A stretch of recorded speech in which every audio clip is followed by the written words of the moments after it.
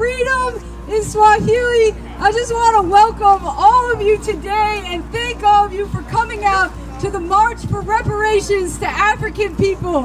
Uhuru! Give yourselves all a round of applause. Yep. I'm a descendant of settlers, and I believe in reparations in order to heal our nation. And we need to address racially based climate change in order to save our planet, in order to save this race. And we need to give reparations before we're going to be able to heal anything, including our planet. Hey, yo, she's crying hard as fuck. Huh? You're probably wondering what you're watching. I'm your host, Andrew Callahan, and that footage was from the Uhuru Reparations March on the streets of Oakland, California. At the time of this rally, I was a few hours south in Hollywood at an anti-vax march. Here we are, Channel 5 live worldwide, Hollywood and Vine, Freedom March. But the night before, we caught wind of a very important day, the National Day for African Reparations, hosted by an organization called Uhuru Solidarity, whose slogan is white solidarity with black power. This ain't no way this is real, right?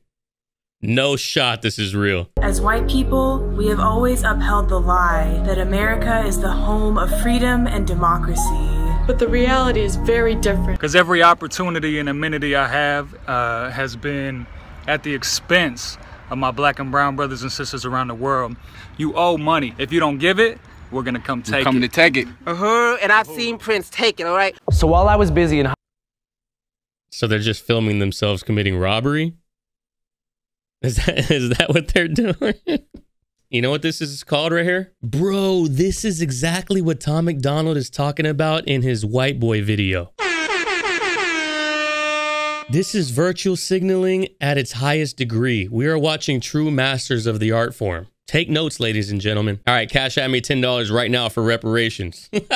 So while I was busy in Hollywood at the anti-vax rally, we sent our African studies correspondent, Saddam, to the Bay Area to figure out what the hell— Not a black dude in a ski mask. To figure out what the hell's going on. My mama always told me about that water.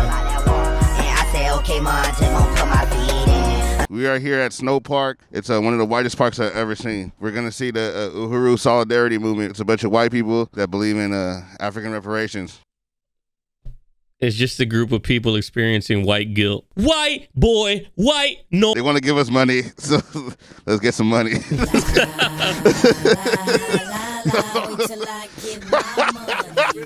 The United States of America was the pitching up of Kanye's track. The United States of America was built on stolen land and stolen labor. It's really about we as white people confronting our privilege in this system, and not just confronting it ideologically, but confronting it actually by giving back. I feel like they don't know the difference, Pretty, between African and African American. Like Mexican Americans are people that are born in Mexico and migrated to the United States. It's like you're a black American, basically. Can I have $5? Can I have $5? Can I have $5? Are you serious? Yes. You got change? Actually, I don't. Sorry. I don't. Sorry. It's okay. Next time.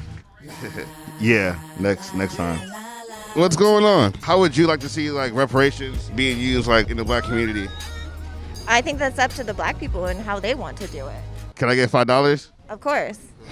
I only have a 20. Does that work? That works, yeah. $20 is cool. Thank you. I love you. I love you back. Hey. We're with the Freedom Socialist Party, so we're a socialist, feminist, anti-racist. That motherfucker just got $20 because this chick has white guilt. We do think that redistributing the wealth is gonna need to happen for any liberation to really happen. Hell yeah. Can I have $5? That's not the massive reparation. Finally, someone says it out loud. That's not the massive that's not the point of what we're doing. Finally, somebody's said it. It's not so much, I don't think, for any working class or poor person to provide that personally, but to be in a movement that's demanding that happen at a systemic level. And again, tax the rich to get schools, tax the rich to make housing, tax the rich to pay for reparations.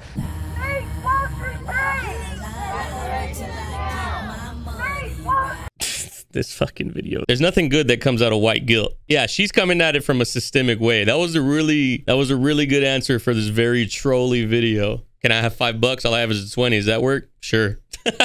So right now, hella people gave speeches, and now we're marching to the furniture store, the Uhuru furniture store. So far, I got 20 bucks. I would have got 25, but the dude didn't have change. Some of these niggas is just broke. Africa is the future. It is the youngest continent on the planet. I know. They're on one knee, bro. I cannot believe they were on one knee. Africa is the Like, what is this doing? What is this one moment of being on your knee and putting a fist up in the air actually doing? Africa is the future. It is the youngest continent on the planet. There is so much potential there, living there. It's so dynamic. There's so much opportunity. It is literally the future. It will drive innovation from the youth. And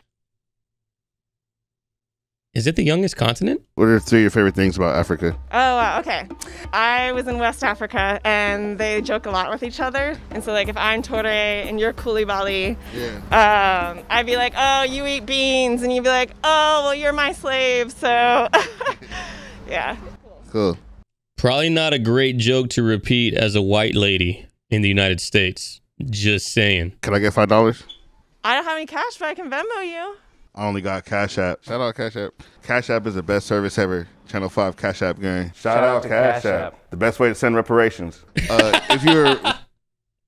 Hey, shout out to Cash App. The best way to send reparations. Shout out Cash App. The best way to send reparations. If you're reincarnated, would you be white again? I want to say no. I would love to be, like, a part of the Black community, like, for real. But I also know that that's kind of like signing myself up for issues in life. So going into the rally, I didn't know what to expect. I realized that... Bro, the back of his tie is stupid long. Most of these people weren't even from Oakland. A lot of these people was from like Virginia, Boston, Santa Cruz, San Diego. Pretty, if the edge is laid, she needs to get paid. And the thing about Oakland is it's a majority Black city, right? Was it Chocolate City, as some people would say? Is that what they said? I think that's what they used to call cities, like Chocolate Cities or some shit like that. It was a majority Black population. But Uhuru's platform for reparations does not address anything in the Bay Area. All the money collected at that march was supposedly going to the construction of a basketball court in St. Louis, Missouri. Ain't no fucking way they got reparations money and decided to build a stereotypical sport complex in another city. A basketball court? They took the reparations money and they decided to start a small music recording label that only hires local rappers. Huh? This is some shit that you would see on Chappelle's show, swear to God. All the money collected at that march was supposedly going to the construction of a basketball court in St. Louis, Missouri. Niggas love basketball. No, I'm playing though. But that's not really gonna uplift the community as much as like some type of educational institution, something that... They basically said, hey, go dribble a basketball. That's your only way out the hood and we know it. New books? New lockers in the school?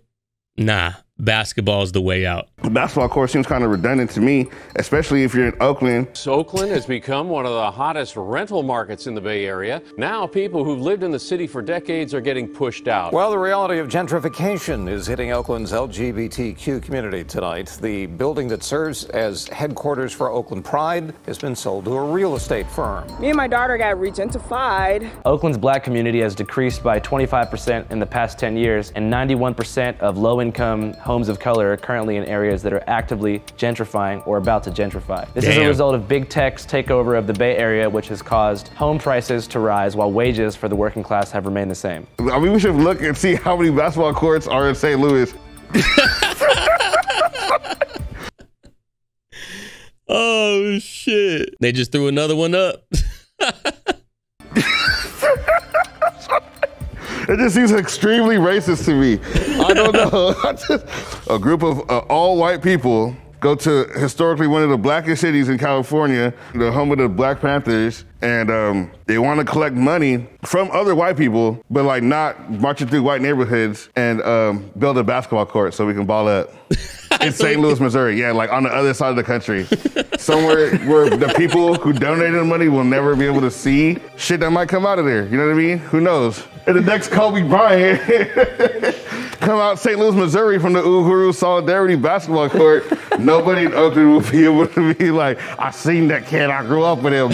You know what I mean? we decided to see what's up with people from the town, actually from the community. That's true, Magnus. I do agree. I mean, any park, really. It's not even just a basketball court. It's basketball courts, parks, like anything where there's community built around being outside, there's going to be less violence. There's going to be less, you know, it's just statistically shit is going to go down. That's negative. But they're taking money from people in Oakland and building a basketball court for people in Missouri that have mad basketball courts when people in Oakland are getting pushed out of their homes due to gentrification. Bro, what the fuck kind of ass backwards shit is this? Well, all I heard was white solidarity. I said, oh, I better get the hell out of here. All I heard was white solidarity. I better get the hell out of here.